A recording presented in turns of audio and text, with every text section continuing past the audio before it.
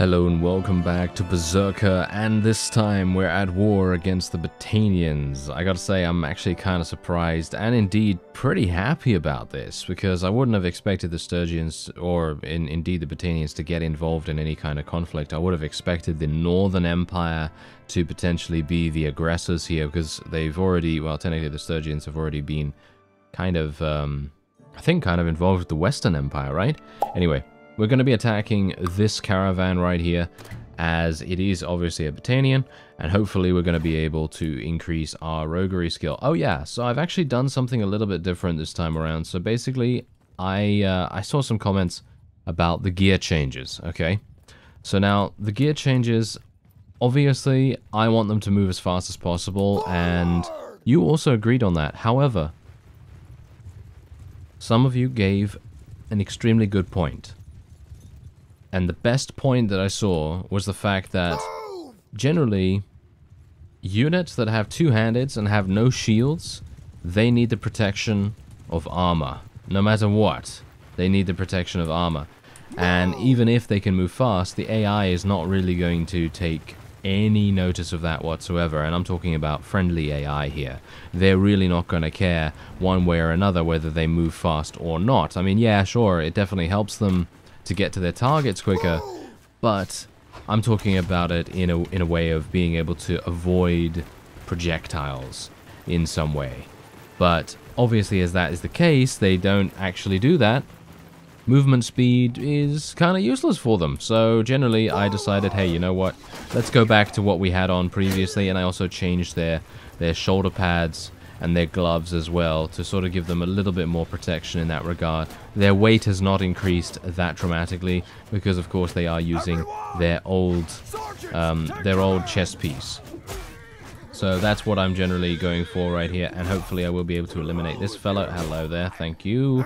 Thank you for coming very close to me for some reason. Not sure why he decided to do that, but anyway, we're going to tell our infantry to charge in now. I've already told my cavalry to do their own thing, and yeah, this is this is very, very nice. Oh yeah, the damage. Oh yes, there's a lovely slow motion right there too. Oh, wait a minute, don't want to get myself killed. This guy, what? A Khuzate armed trader is apparently very dangerous, and someone that I have to be very wary of, because that guy almost killed me, if you can believe it. Wow. That's actually super surprising. Anyway, we're almost at 200 per weapon proficiency, and my athletics is also leveling up quite nicely too. And there's a nice victory for us as well. So hopefully we're going to be getting some decent roguery skill from this. I can only hope that that will be the case. And of course we are going to be leveling up more of our forces. Oh yeah, so you may have noticed I have a bunch of, well, cavalry. There's nothing else to say about that. These are not mine, obviously, because anytime I try to add cavalry, I seem to get a crash. I'm not entirely sure why that is.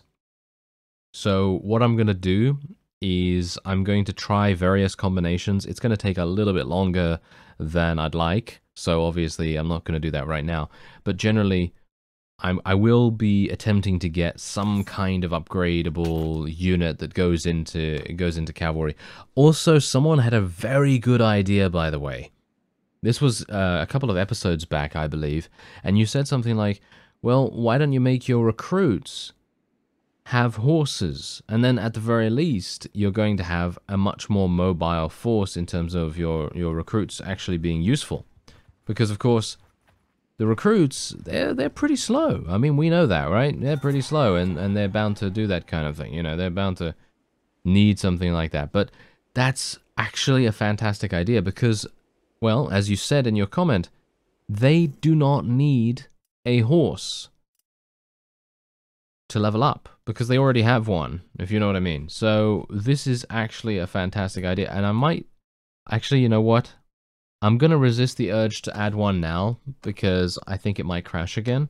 So I'm just gonna leave it for the moment, but that is something I will try to do, and we'll see how it goes. There's an army of poachers to be done here. I need to find out who has the smithy. Who has the smithy right here? Is it this guy, the ironmonger? Yes, he's the owner of the brewery and the smithy. So I would like to buy the smithy at Epicrotia, and hopefully he's going to be willing to sell it. I wish to buy one of your workshops. I wish to buy the smithy. It's going to cost 14,000. There we go. Alright, so obviously, as you know, workshops are not the greatest thing ever. They are quite clearly very bad, and the developers of Bannerlord need to do something about that. But no worries, I'm sure they will get onto that eventually, because there was a task that I did in the last 10 minutes or so, along the way over to Epicrotia and over to Battanian territory, of course, and the task was in and out. And you know in and out, don't you? In and out is that one where it basically says, hey, can you help me with this land deed or whatever? And then you have to go and speak to this guy, and he just so happens to be the game master in that particular tavern, and he wants you to play a game versus him, or you can pay him 1,000 dinars, and then he'll give you the deed or whatever, and then you'll complete the task. That's basically how it goes. Now, in previous versions of the game, that task would give you an overabundance of cash for 1,000. So basically, you'd spend 1,000 and you'd gain about 4,000 back. So in other words, you'd gain a profit of 3,000 or somewhere near that mark. Obviously, it's an approximation. Sometimes it's less, sometimes it's more. However, they fixed that. Yeah, obviously it's a pretty easy kind of thing that you can take advantage of, and obviously they don't want that. They want you to go through the hassle of doing that game and, you know, potentially winning, potentially losing, because obviously they worked on the board games, and while I am not a big fan of those, I personally find them extremely irritating, but, you know, while they did work on those, it is obviously, you know, forcing you to sort of get on with that. Anyway, the point is, now they give you a reward of 800 gold rather than, what was it before, 3,000 to 4,000. So they've obviously fixed that, which is, in my opinion, extremely sad. I think that it was a lot of fun to be able to just complete that and gain a huge amount, but of course, I mean, of course that's going to be fun. You know, very little work for a lot of gain. I mean, who wouldn't want to have that, right? You know, it's, yeah, that would be pretty fantastic. But anyway, we've just leveled up one of our children right there, and we're going to be waiting here for some time for the poachers to arrive. But yeah, so in and out has been fixed, and well, obviously, it's good for relation. So I did it anyway. I paid the 1,000 and I gained 800 back. So I technically only lost 200. And I'm perfectly happy to pay 200 gold for a relation increase. I personally love relation increases no matter where you get them from. Anytime you can get a relation increase, that is a win in my book. Because relation, I would say even more than warband here, relation is probably the most important thing, with the exception of obviously money, because obviously you have to, you know, pay your troops and everything, and obviously food as well. But generally, I would say that relation as an attribute, as a stat, as a, you know, I don't know what you can call it, as a resource, I guess, is the most important thing in Bannerlord, especially with villages, towns, especially noble villages. The ones that give you the ability to recruit noble units, they are absolutely fantastic. That. Yes. Yes. Yes. Oh, no, no, no, no. He's trying to stab me with a mace? Has he ever been taught how to use a mace properly? Oh, yes. Oh, here we go. Ah, yeah. I tried jumping into him right there, but that was a bit too slow, unfortunately. Let's try and avoid being attacked. Oh, never mind. Okay, that guy got totally murdered. And there we have it. Fantastic. Alright, we lost no people, which is great. And we might level up a couple. Yes, yes, we are getting a couple of level ups right there, which is always nice. And now that we've done all of this, now that I've finally gotten the smithy that I wanted in Epicrotia, now that I have... well, I actually... let me just update you on my inventory management as well before we head on to Battanian territory, because that's the thing that I actually wanted to do in this episode. Because, of course, we do want to fight the Battanians. That's the thing that we really want to do. We're going to get a big payday from that because we are a mercenary for the Sturgians, of course. Anyway, I sold all my armor. Obviously, if we have some now back because I've been fighting a whole bunch. I also sold all of my shields and all of my thrown weapons, and I also bought some additional horses as well. I bought these step horses for a cheap price, and I also bought some Midlands palfreys, whatever you want to say. And I also got rid of a couple of extra pieces of miscellaneous loot. So loot that I've gotten from raiding, that sort of stuff. And that gave me about 20,000 gold, I think, somewhere near there. And I thought to myself, oh, that's a pretty nice amount, because that's going to give me enough to be able to deal with, well, buying the smithy. So that's kind of useful in my opinion. Anyway, let's sell these prisoners, and my roguery skill has leveled up to 67. We're getting 2 skill points every single time now. It seems like having 4 focus points in this is really making a big difference. I'm going to go for another point in it, and we're just going to go for another attribute point in cunning as well. That actually reminds me, I should probably switch to one-handed stance once I have two-handed at 200. Because one-handed is lagging behind pretty dramatically, and I think that there are some really amazing perks coming up, or at least I think, yeah, this. Fleet of Foot. This is one of the most powerful movement speed increases that you can get. 5% is a load of movement speed, and that is something that I would love to get. I actually wonder if there are any other movement increasing things. No, there are no other movement increasing things here. But there is a speed damage bonus thing on the two-handed, and also gaining 5 hit points. Gaining 5... I mean, okay. As I said before, if you take a bunch of HP increasing, you know, perks, then eventually it's going to add up, and eventually it's going to be pretty decent. But it's still just 5 hit points. You know? It's still just 5 hit points, and that's something that I'd like to see changed. At least a little bit. I would like to see it be a bit more scalable, so that it's not just a flat value, but it's actually something like, I don't know, increases your total HP by, I don't know, 2% per level or something like that, or 2% per focus point in this skill or something like that, because then you're going to have an additional 10% HP, which of course is not that much, actually. If you think about it, 10% additional HP is not that much, and it would be scalable, which is pretty nice, because that means that at least then you're going to have an incentive to take the other HP increasing abilities, because if there's at least one scalable, at least that... Oh, look at him! Oh, he's going sliding. He's going sliding. Anyway, the fact is, if you have a lot of those other abilities as well, then eventually it's just going to really pay off. It's going to pay off a huge amount in comparison to the way it is now, where it's just flat value, flat value, flat value.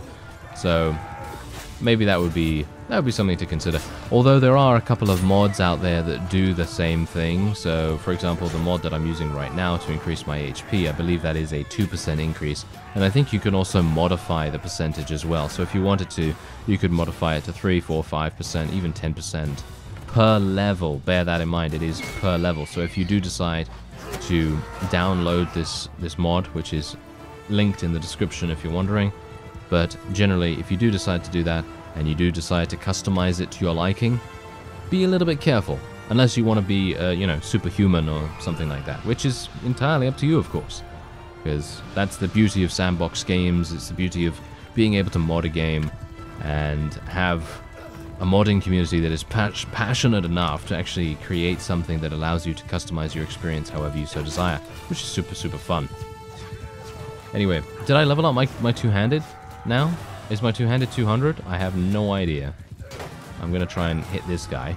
Yes, my thrown weapon skill is also absolutely awful. Yes, it is. It's actually not even that bad. I feel like I'm quite accurate with them, but unfortunately the enemy just seems to go in the wrong direction every single time I aim at them. Or they die ahead of schedule. Like that, for example. Oh well, never mind. Let's just zoom and get this over with. No doubt it will be done very, very quickly. Oh, look at how fast I can move. Oh, that's so fun. Okay, so there you go. That is another victory for us. Did I get 200 two-handed weapon proficiency? That is the question here. We got more prisoners. We got more people leveling up. Got more loot. Absolutely fantastic. Everything is going really nicely, especially considering our roguery skill actually does have a pretty significant impact. I don't know whether you've noticed that so far. Oh, look at that. We have 207 now. Okay, increases your speed damage bonus with two-handed weapons while on foot. or gain 5 hit points, and troops in your party have their hit points increased by 5. Alright, so obviously, if you think about it this way, and if you think about the fact that, you know, every single troop in my army gaining 5 HP, that's a significant amount, isn't it? That's a very, very large amount of additional survival that they're going to have. However, I kind of want the movement speed increase for the infantry here. As you see, infantry troops in your formation have their damage increased by 2% and movement speed increased by 2% as well. So that's kind of what I'm leaning towards at the moment, because I think at the moment they have such an amazing amount of protection thanks to their good armor that they shouldn't really have to worry too much about 5 HP, because if they get hit 5 HP here and there, yeah, sure, that's going to make them dwindle quite a bit, but in general, it's really not going to kill them. And if they are going to be left with 5 HP, then, well, that's just how it's going to have to be. Anyway, we'll just sell all of this, we'll sell all of this. There's another 10,000, amazingly enough, another 10,000 in cash. And now, let's move on. So how are we actually doing right here? Yeah, look at that. My mercenary contract is paying off dividends right now. Absolutely amazing. And I'm thinking what we're actually going to do. I would have liked... that's kind of interesting, isn't it?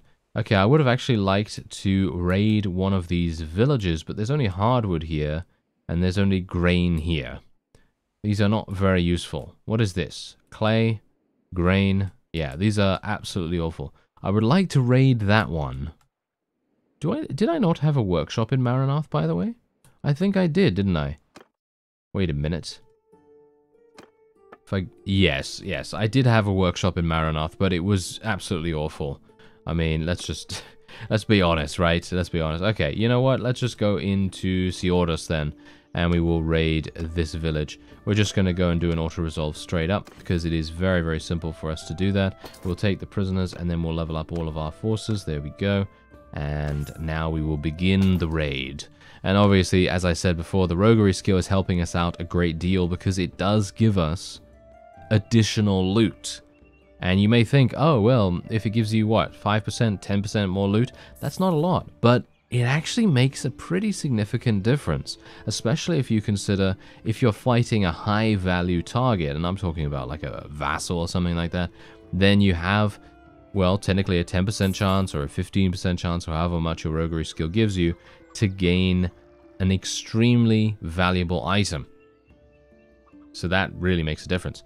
Anyway, we gained a huge amount of grain right there, and we've raided the village, and that is basically it. Okay, well, that was kind of useless, wasn't it? Yes, that was absolutely useless. And the Sturgians are being completely defeated all over the... Wait a minute, hello there.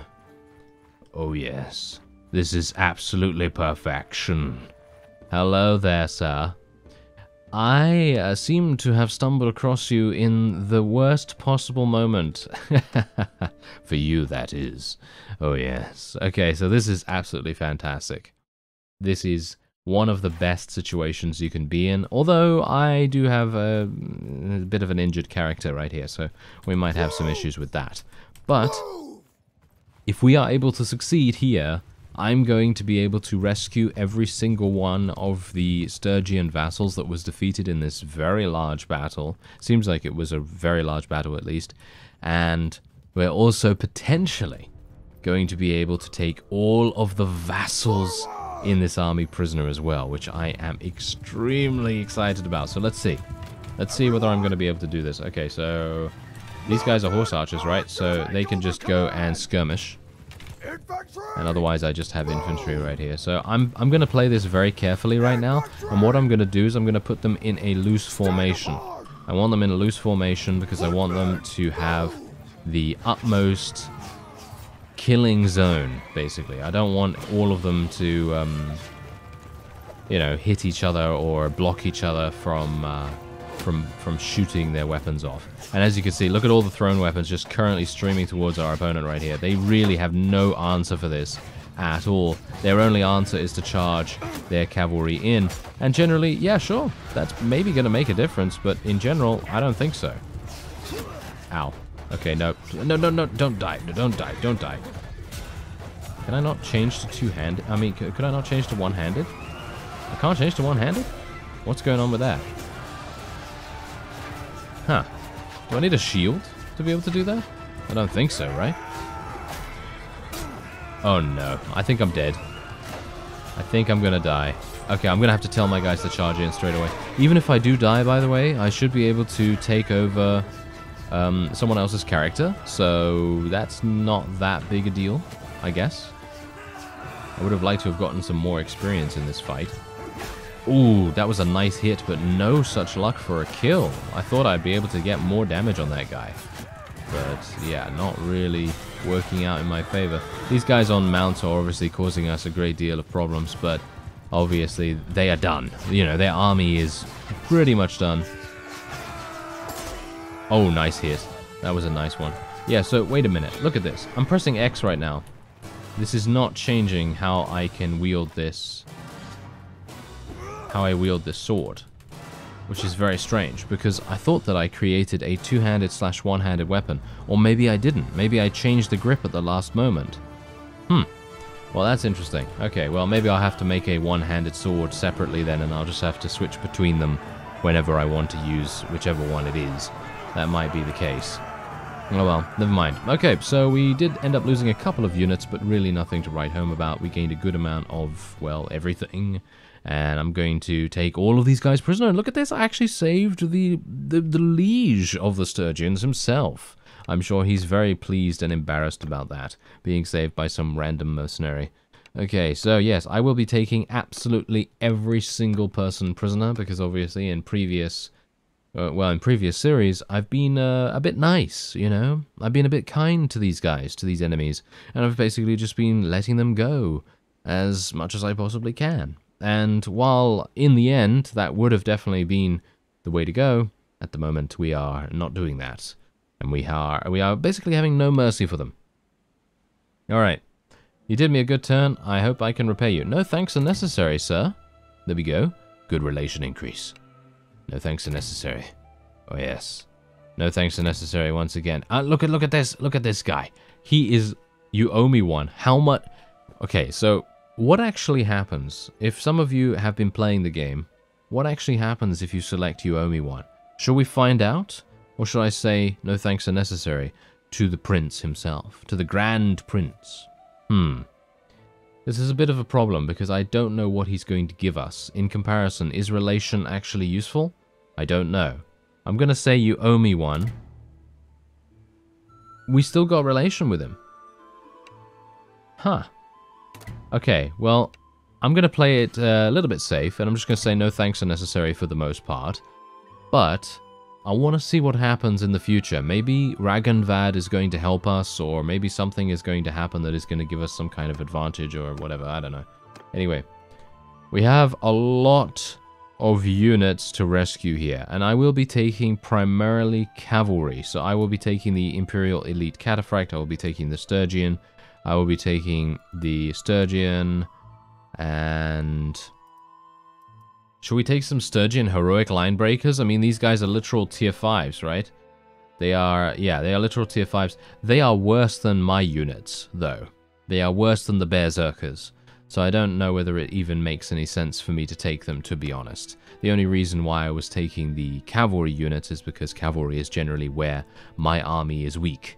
So I'm going to just switch out the raiders, and I will take the Sturgeon Horse Raiders instead, because obviously if I am a mercenary of theirs, then I might as well look the part a little bit more. Anyway, there's a massive amount of prisoners here. I will be taking all of them that I can have in my... army here. You know what?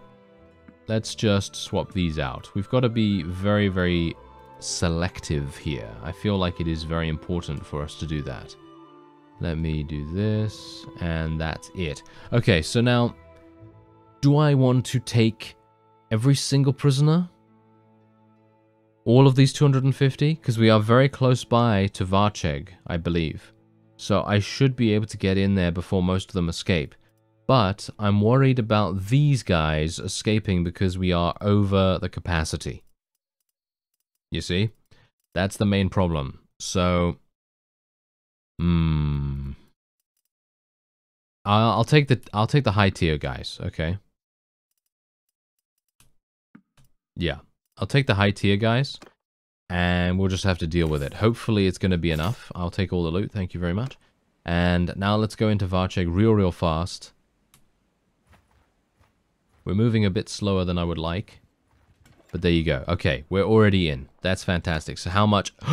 66,000 gold as a result of selling our prisoners. Isn't that amazing? I think that's pretty cool. So let's do it. 10. Are you really serious about that? Just 10?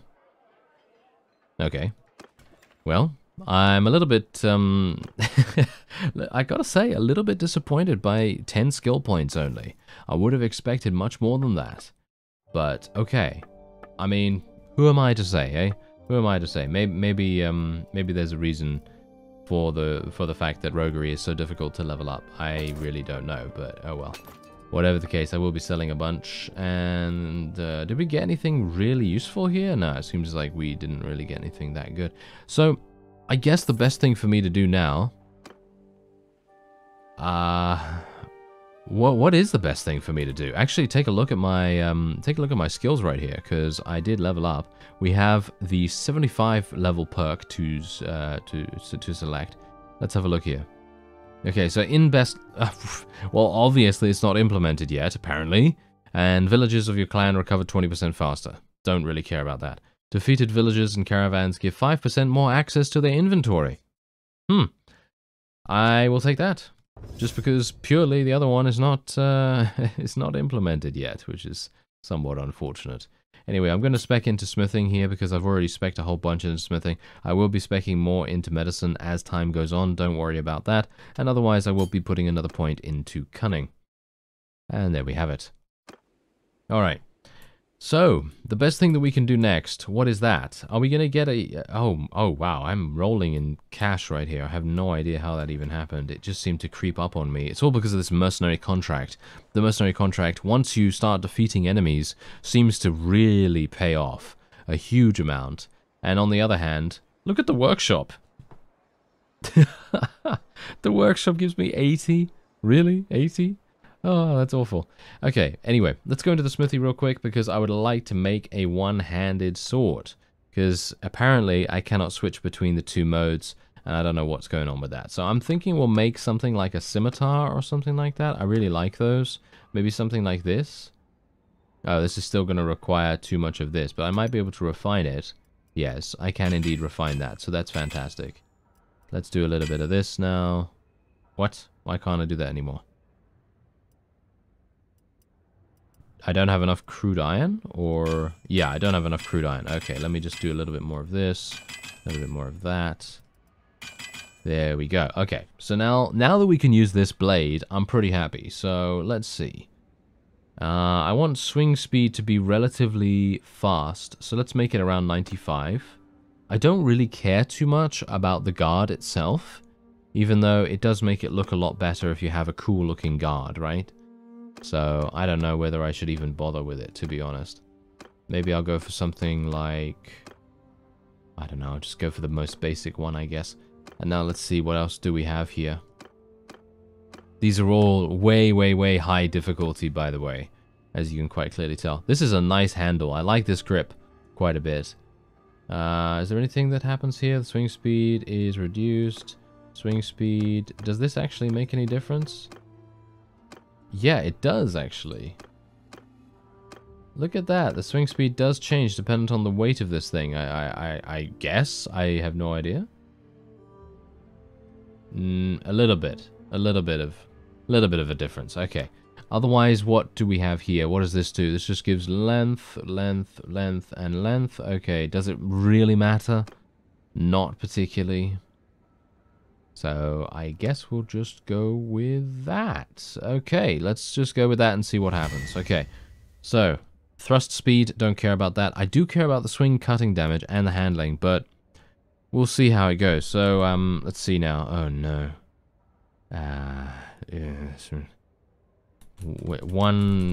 One-handed baked goods. Yes. There we are. Fantastic. Don't ask me. I know. I know. It's an amazing name and you want that for your firstborn, don't you? Yes, I know. You can't have it, but, you know, I appreciate the thought. One-handed baked goods. I mean, Mr. or Mrs. One-handed baked goods. Oh yes, it's an extremely rare and exquisite name that everyone wants, obviously. Absolutely. Yes. Oh well, never mind. Okay, so that's going to be it for this episode. Pretty good one. Pretty good progression that we've had right here. And next time, I'm going to continue my crusade against the Battanians, and we will make them suffer even more than us preying upon their weakened army, because that wasn't that wasn't dishonorable in the least. Well, technically it wasn't, because it's war, but still. I thank you very much for watching, and I'll see you next time.